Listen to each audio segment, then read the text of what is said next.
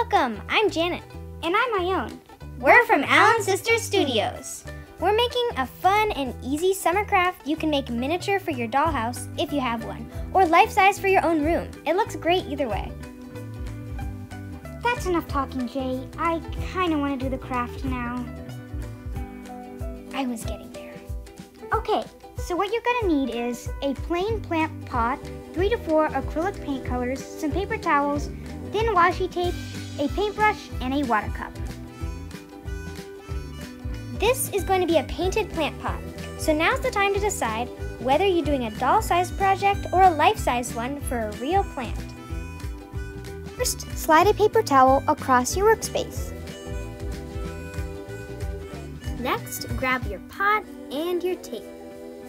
Now spread your tape across the pot in a series of shapes. Here's what ours looks like. Now we paint. Grab a piece of cardboard and squirt your paint colors onto it. Now you can paint different colors inside each shape. Get a cup of water for changing colors. Continue this until all spaces are filled, including the rim of the pot. Now just let the paint dry. If it's a nice day, you can let yours dry outside in the sun like we did. Once the paint is dry, you can slowly peel away the tape. Now we're done. We chose to put plants in our pots. But you can put pens, pencils, candy, hairbrushes, or really anything you want in your pot.